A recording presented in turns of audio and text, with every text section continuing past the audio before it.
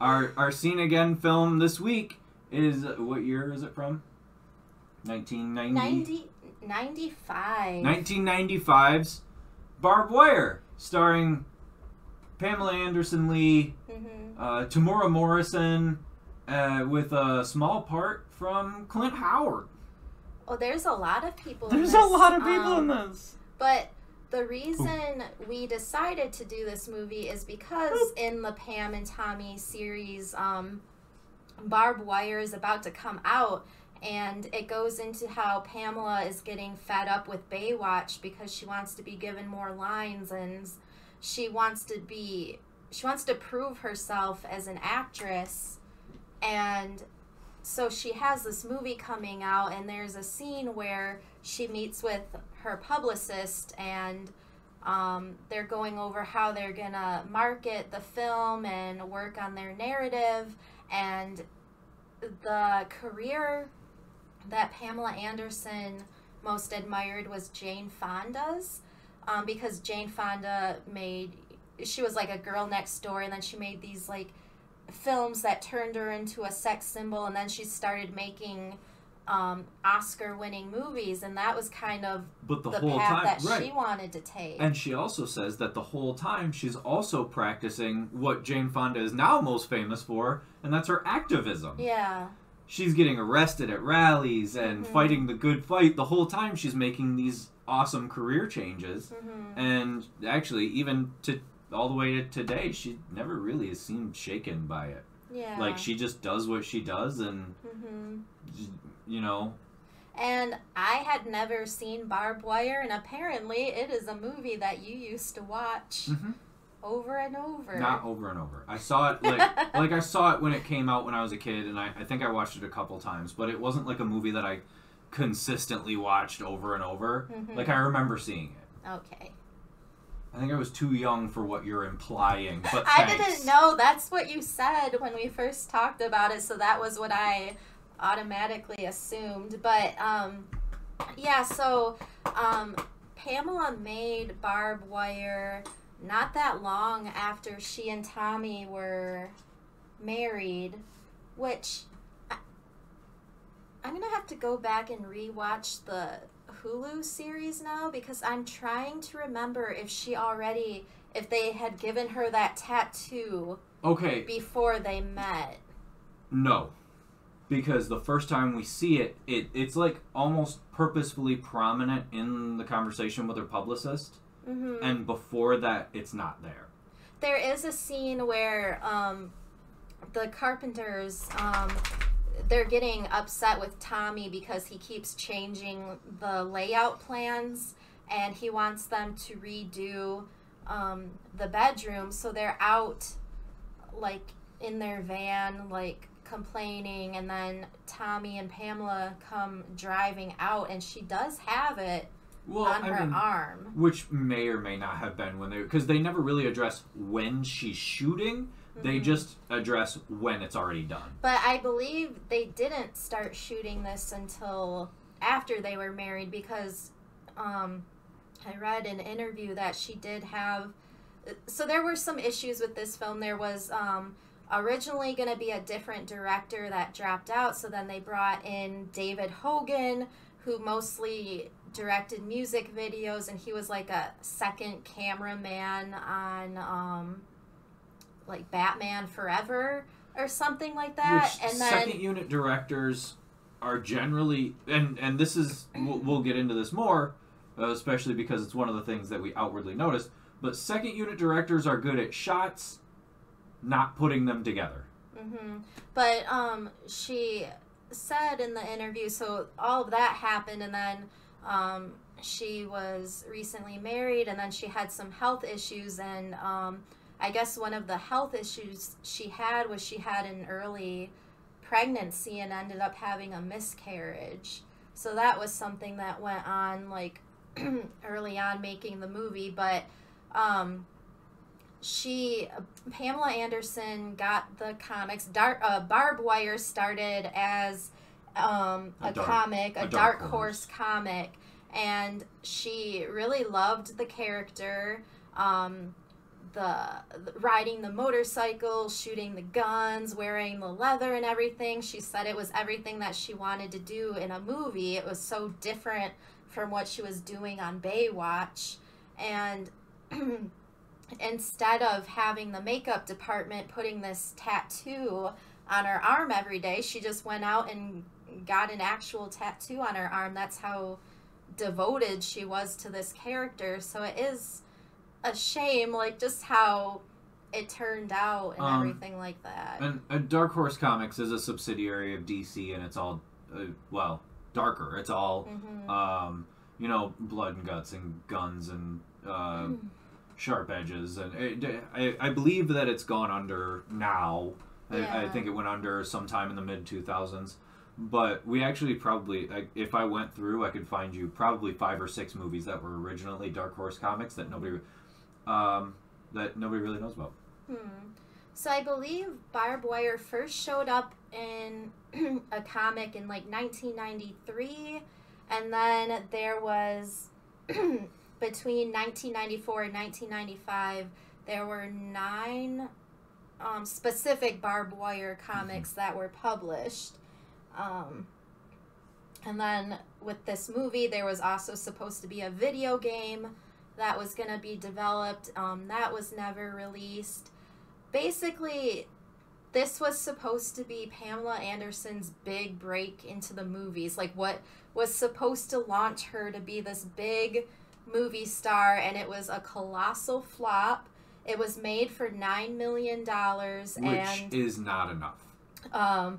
It only made $3.8 million at the box office, and it did kind of tank her acting career. And then, of course, like, I think, this was made 95, and then it was released 96, I believe, and then, of course, that was around, like, when the sex tape was released, so... Which I also believe that the sex tape may or may not have had something to do with the film doing as poorly as it did. I don't believe the film was going to be a huge success regardless, with the way it came out. Yeah. But that happening simultaneously definitely didn't help. Yeah. I mean, it definitely made them very popular. I still remember the whole scandal with it and everything. But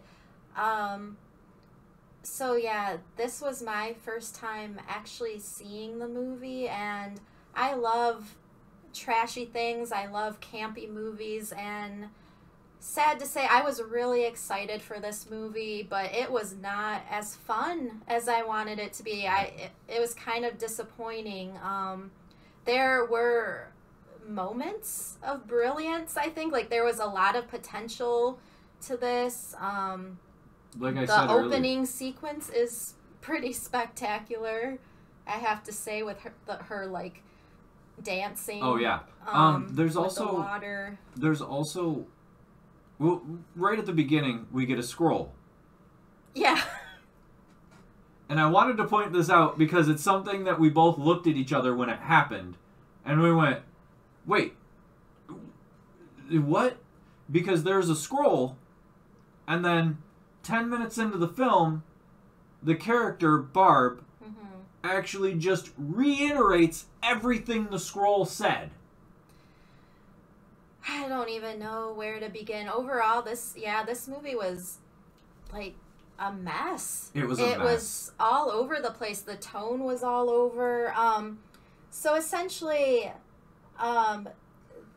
this movie came out 95, 96. It takes place in 2017 during the Second American Civil War. Almost more accurate than it meant to be. Yet it still feels so 90s. Like, you watch this movie and it just takes you right back to the 90s. Oh, like... yeah. There are cool images. And one of the things we said was the star of the movie is the costume designer. Because everybody in the movie looks great. The congressionals they obviously are almost Nazis. Mm-hmm. Barb, through the whole film, has a really cool aesthetic. Even like the Tamura Morrison character Axel. Yeah, so apparently Barb Wire's ex is Boba Fett. Yeah. Oh, if you're not familiar with Tamura Morrison, he's always been Boba Fett, and now predominantly in the book of Boba Fett. One of the things we noticed was in this film, not bad at fight choreography, pretty good. Mm-hmm. He looks good doing bad fight choreography. Except that one fight at the end. And I had to point that out. And it's funny once you see it, but we'll get to that. Yeah, so basically, the year is 2017. Every city in America is under martial law, except for Steel Harbor and Pamela Anderson. Barb Wire. I feel like I'm going to keep calling her Pamela Anderson. Barbara Kopinski. Yeah, Barb, don't call her Babe, call her Barb, owns a club. And when the reviews for this movie came out, there were a few people, including Roger Ebert, who immediately saw the similarities to Casablanca. So you watch this and it does feel like it's... Kind of. Yeah. Well, like they took almost like the story beats of Casablanca, the story ideas of Casablanca, and worked them into a post-apocalyptic film. Mm-hmm. But yeah, like there are some really cool shots. There's I don't know. It just feels all over the place. Like you'll get random moments where suddenly there's a voiceover from Barb, and then you'll go long periods without one, and then suddenly a new one comes in. I felt like the director felt like he had to over-explain things, which is probably why, like, the movie starts with the scroll, and then less than 10 minutes later, you have Barb, like, it's a cool-looking shot, like, the sky looks all red, and she's, like, in the car looking out, and then I liked her voiceover. She has a nice-sounding voice, but it wasn't needed. She does a good character, the whole movie. Yeah, well, and that was the thing, too, like, if they had a director who maybe was more experienced outside of just doing music videos where you don't necessarily have to worry about line deliveries and stuff, because going in, the character to me felt pretty one note. I was like, wow, like she's just delivering all of her lines the same way. And then we get to a later club scene where she meets with Axel, and that's like the first time we see this emotion from her, and it's because he was her like former boyfriend, and we get like a quick flashback to what happened to them and how he didn't show up, and he basically like disappeared, so she's holding a grudge against him. And there's this like quick shot where she makes him leave, and then it's like she's getting tears in her eyes, and then it just flashes to something else. And I would have liked if maybe the director stay on that. Yeah, because then it made sense to me. Okay, so she's been like so dry and cold this whole time because she is like withholding her emotions. Like it made it make more sense to me, but then they just didn't take it to that level. And this is another example of something we've talked about before. Mm-hmm. Maybe not on the show. I think we may have mentioned it on the show, but directors not respecting their audience's intelligence. Mm-hmm. And it's something that happens in a ton of movies. When a director forgets that the audience isn't stupid, you get things like added in needless ADR, a scroll and an explanation. You get things like it seems like last minute written dialogue that the actor doesn't look like they've practiced because they just got it right then and there, and for some reason it's saying something that we've either already seen or we've already figured out. Yeah, speaking of really bad ADR, there's one line that came to me immediately, and it's after the scene I was just talking about where Barb sees Axel for the first time, and then we do finally see that emotion. And then Axel and Cora, his new wife, Cora's this doctor that the government is after, they're walking outside, and for no reason, we already got the idea of what is going on, and then it sounds so out of place because you can tell they just added it in. Right. Out of nowhere, for no reason at all, Cora's like, that woman's in love with you. And it's just, there was no reason. Which also, I don't even believe that it's that actress's voice. It doesn't even sound like... I think it was, but it just it really sounded bad. Out of place. And it was not needed. It was like, you don't need to, we get the idea. We just saw what happened. There were a few scenes like that did make me laugh out loud, and that's not the reason I want to laugh at a movie. Like, right. Right. Some of the choices made here, like there's a lot of scenes, a lot of dialogue that's like more, it's like exposition dialogue, like it is really trying to explain to you what's going on, and then there's all these like blackout transitions happening. Instead of just going from a scene to a scene, the edit blacks all the way out and then fades into the next scene, and it happens so often that you notice it. Or like a character is explaining something and it starts doing the blackout thing and then showing what is happening, and it's like which is funny because every once in a while something in the movie will happen and you'll go, oh, well, that was kind of cool. Yeah, like I said, there's moments where it's like, oh, this could have been so good. Like, this cast deserved better. Like, Pamela deserved better than everybody this. Involved in this film deserved better except for this I firmly under the belief that the production company and the director are the reason this movie turned out the way it did, because you can tell actors wanted to do well. Mm-hmm. In the moments where Tamura Morrison and the actress playing the doctor, what is her name? Skip my mind. I forget her name. But maybe they were planning for a TV edit eventually. Well, I don't know. I was surprised at the nudity in this. Like, there's a couple of and it's not just Pamela. There's like other women in the background. But I mean, Pamela really went for it. I was not expecting to see that, but that's why this is also a bummer, because I do feel like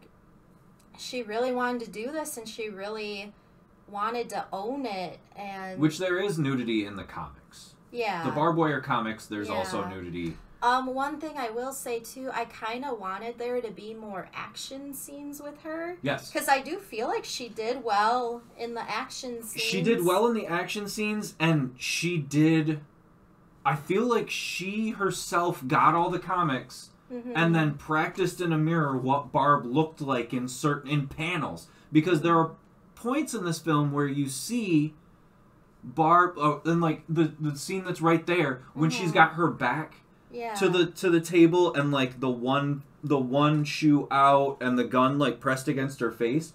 That is it's something that would be drawn, not naturally done in a movie. So I really feel like she cared about giving these moments of seeing the actual character from the comic in the movie. And the crazy part is, physically, she actually looks just like, the character was drawn before Pamela Anderson was, the star she was, and it just happens to be that she looks just like the character. So she wanted to look like the character in the movie. And there's a couple moments where she does her justice. Yeah. It's just a bummer, because I did see a lot of potential in this, and it could have been so much better. And then you've got, like, Xander Berkeley, who's amazing, Udo Kier, Clint Howard, like this surprising cast in this movie. You're forgetting one of the people who's awesome in this movie. Who?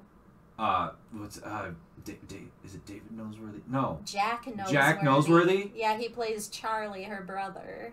He's really good in this, actually. He was everywhere at that time. He's really good in this. Yeah, I feel like he is one of the shining points of this film. Like, at this time in the 90s, like, he was doing Bon Jovi music videos. He was in Event Horizon. Mm-hmm. It seemed like he was everywhere. He was everywhere. And he looks like that point of the 90s. Like, that is what the cool guys looked like. He had this long, flowing blonde hair, and he was an attractive guy. Yeah. And then, I don't know, it just felt all over the place to me. Like, there were moments where it felt campy, and then other moments where it just felt too serious. Like the Fatso character. That was a little mean-spirited.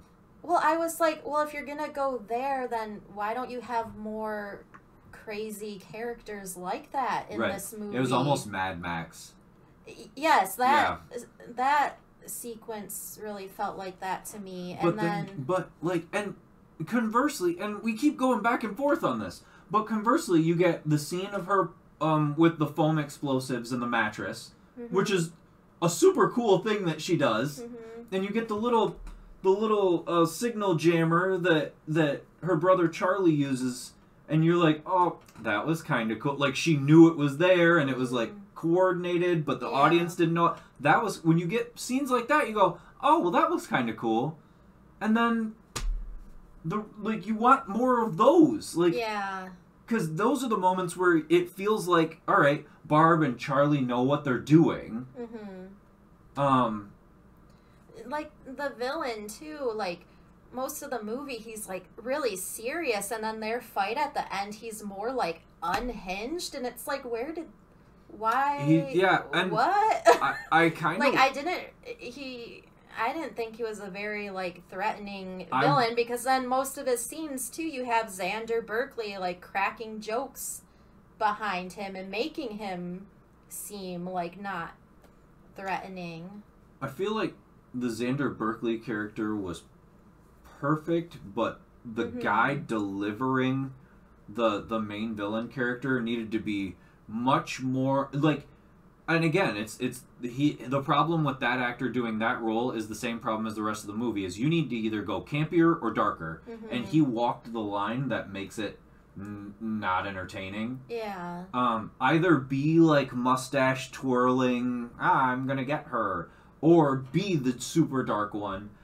But he does a little bit of both, and it kind of throws you off. Yeah. I don't know. This was just and I feel like the problem is we wanted it to be better. Yeah. I like, like those, oh, it's so bad, it's good kind of movies, but it did end up feeling just average to me, which I was bummed because, like, you have that, like, awesome opening, and then she does have some good one-liners, and some of her, like, action scenes were good, and... Well, a lot of the action scenes with Pam are good. Yeah. There's one good kind of cool fight scene with Tamura Morrison's Axel character, where he's, like, taking down a bunch of no-name thugs. This is where we'll talk about that one scene. Okay. So, everybody knows that I am a fight choreography connoisseur. One of my dreams in life is to shoot a film where the fight choreography is immaculate. And I feel like the closest thing we've gotten most recently is Extraction, where the fight choreography is completely on point and actually forwards the story. Which, them bringing that character back to life just ruins the first movie. I don't know how they're going to do that. It's stupid. They should have just let him die and, like, oh, we're going to move on with the story of the little boy. It's a different episode. Anyway, there's one scene of cool action choreography, and then at the end, the Axel character is fighting, like, the main villain's second, and they're on top of a crane that magically is hundreds of feet in the air. We didn't see it get there, I don't remember. I was like, did I turn my head for a quick second? How did they get up there? Where's the doctor?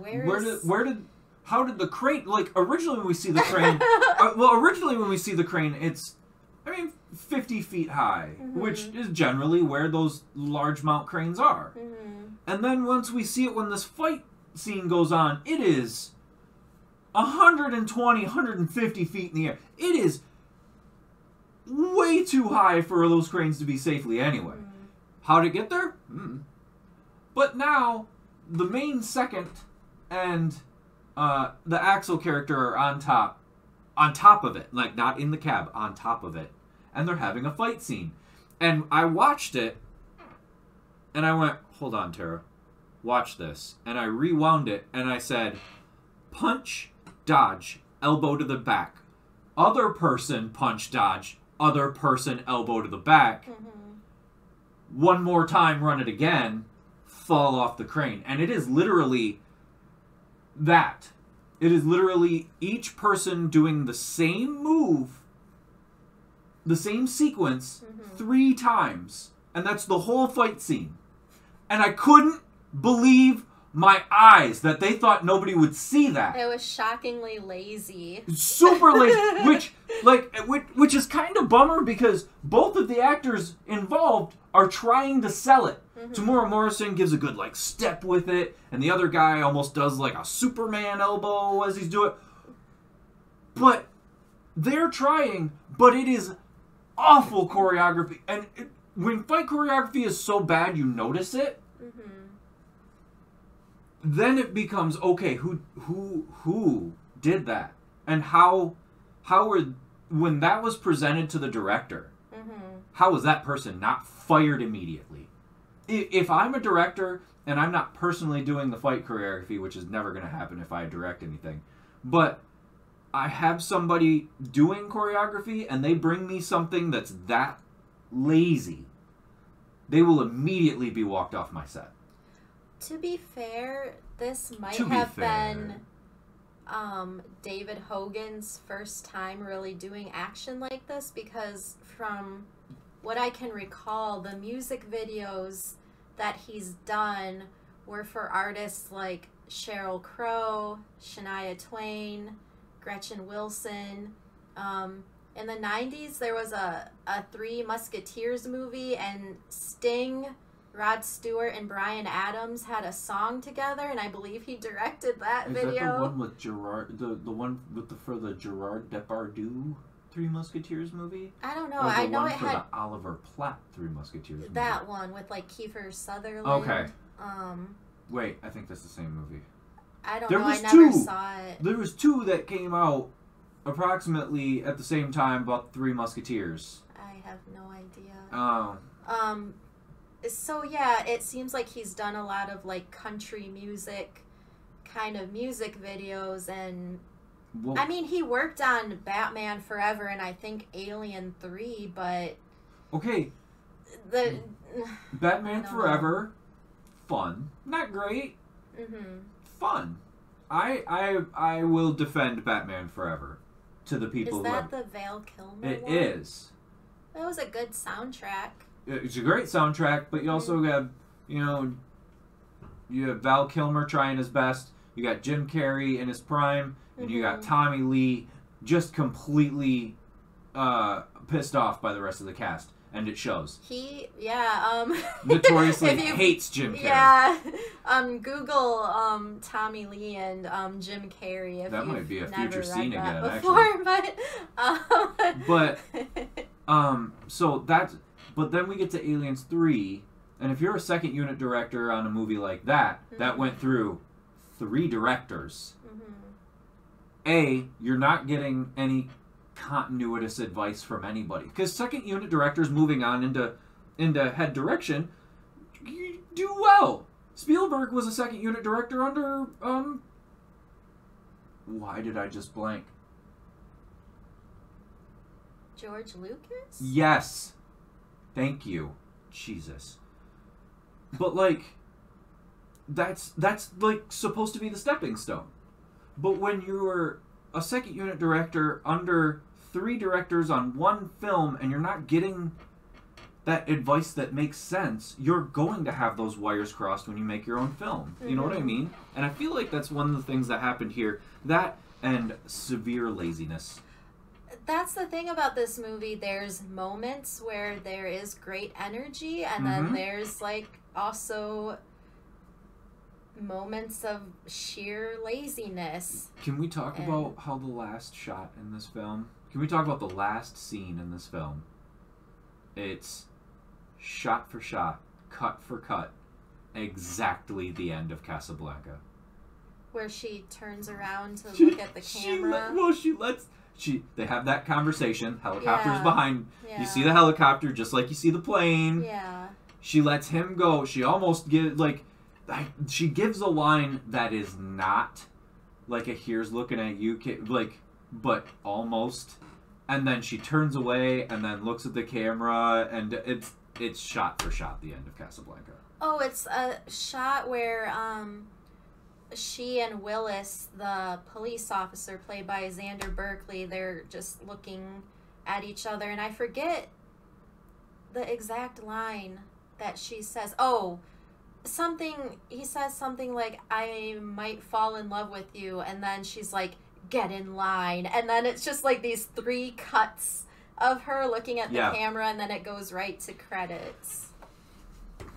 The end of this movie has one shot, one here, and that's it, of Diana Lee Inosanto. She's in this for one cut. It's a second. Diana Lee Inosanto, niece of Bruce Lee, daughter of legendary martial artist Dan Inosanto, for some reason is in this movie for 2.5 seconds. What? Why? That's so confusing to me. Because, I was looking through the cast and I was like, wait, what? No way. And then I looked up right as it shows her face and then never shows her. Why? Why even? I don't know. Maybe it was her trying to make her own name in acting, but you don't really have to do that. She's a black belt in 2 arts before she was 20. She could probably just get into any action movie she wants. Who knows? I will say though, this movie does have a pretty cool soundtrack. It's very of its time. It's almost like the Crow sounding soundtrack. Yeah, it's mostly cover songs. That opening sequence of her dancing with the water, it's a cover of Word Up, which is pretty cool. But it's done industrial. Yeah, that's the thing. And then that end credit song, it's a Tommy Lee song. I know. Yeah. Yeah. Yeah, there's a cover of Hot Child in the City. And it's all industrial. It's all what do they call that? Well, I mean, yeah, industrial, it's but pre-grunge. Yeah, it's weird to think this and Strange Days probably came out around that time, because the soundtrack to that movie was pretty similar too, and then in that one you have Juliette Lewis singing PJ Harvey songs. But I wish we could find a better version of Strange Days. So yeah, there's some cool shots and one-liners. It has the soundtrack going for it.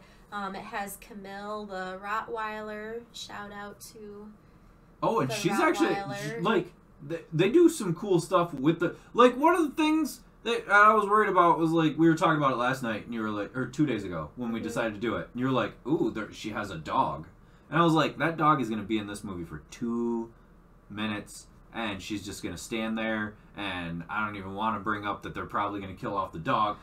I don't think Pamela Anderson would have done this movie if they killed the dog. Right. But then they kind of do some fun stuff with the dog. The dog has a couple of scenes of its own. Yeah. You're like, oh, cool. Good job, Camille. The package check scene. Well, the package check scene is kind of cool. That guy's a stuntman who's been in a shit ton of stuff. There's another bad guy extra in this who's a bad guy in every 90s action, low-budget action movie. Mm-hmm. But there's that, and then Udo Kier, who plays basically the Sam character in this. Udo Kier plays her assistant, maitre d' at the bar she owns.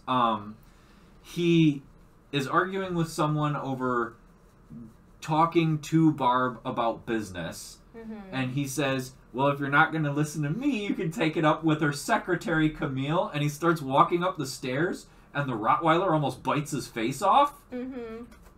It's a good bit. It's a good bit. I wish it would have come back to a bad guy trying to run up the stairs and running into her, but like... I was hoping the dog would be in it more. Oh, the scene where she's like, you take care of Camille, and the dog, like, actually looks sad. I was kind of surprised at that. I was like, wait, she's gonna leave her dog? But, in her defense, where she was going was kind of dangerous. Yeah. So... I do think it's funny, one of the last lines of dialogue, when Willis asks her where she's gonna go, and she's like, I hear Paris is nice this time of year. And it's funny because Pamela Anderson did end up moving to France when Trump was elected. Yeah. She was like, okay, I'm leaving. See ya. Yep. And moved to France for a few years. And that's our recap, our re-look at 1995's Barb Wire. Very 90s. Not as fun as I hoped it would be. It's a letdown because you actually want it to be better. Yeah. Yeah, I saw a lot of potential in this. You know, I always talk about movies I would remake better. Mm-hmm. I'd do this one. For me, though, it's hard to imagine someone else in this role. And it is kind of funny when you think about it that I don't think anyone else has tried to, recreate this character. I feel like this... Or maybe there's such a stigma attached to it But now, mm-hmm. with the way people almost like long-form media more than films, mm-hmm. I feel like this would be a decent series. Yeah. Because then you could actually talk about who these characters are, what the motivate. A lot of this movie should have been the motivations behind people. Because one of the problems with the big bad here, I don't even remember his name, because it doesn't matter. But one of the problems with him is he's this super evil guy, and we have no idea why. He just is. That's the thing, too. I feel like it could have expanded more to make Barb feel more like a hero. I didn't feel like it quite went, or maybe like an anti-hero, kind of Well, also thing. like Bogey's character in... What they didn't do is give that feeling of like Bogey's character in Casablanca. He's not a hero. He's not an anti-hero. He's looking out for himself, but he still just wants to do the right thing. Yeah. Like that. He's a complicated character, but he still wants to do the right thing. Mm-hmm. The way it's written, I get none of that from Barb. Yeah. It does feel like she is mostly looking out for herself. Like, you get these moments where she's, working with the others, but then, like, one thing will happen, and it's like, oh, I'm just in it for myself again. Which, if she was saying that so much, like, in a better movie, she'd say that so much that the audience is like, all right, you're trying to convince yourself. Mm-hmm. Or she would do selfless things and then say I'm in it for myself, and the audience would be like, nah, you're trying to convince yourself. Yeah. But this is not that movie. Mm-hmm. So let's move on, because this is starting to depress me. Okay.